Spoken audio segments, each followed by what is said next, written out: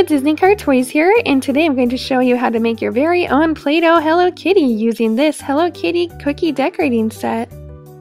The first thing you need to do is roll out some white Play-Doh.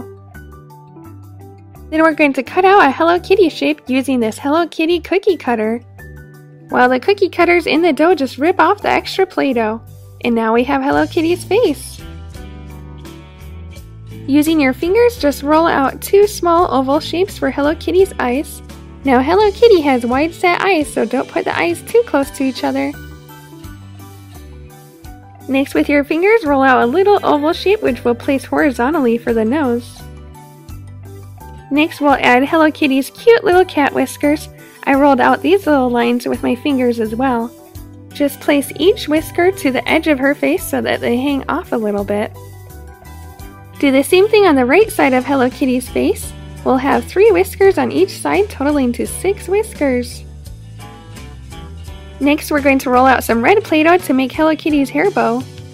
I'm going to cut Hello Kitty's hair bow freehand. Just make a line up and then go down and back up and then down again, almost to make a letter M shape. And do the same thing on the bottom but flipped, almost to make a letter W.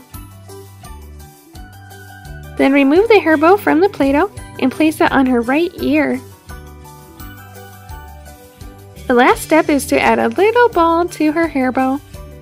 Just roll it out with your fingers and place it in the middle of the hair bow. Here's our final product, a cute little Hello Kitty made out of Play-Doh. Click on a picture to see another fun toy video.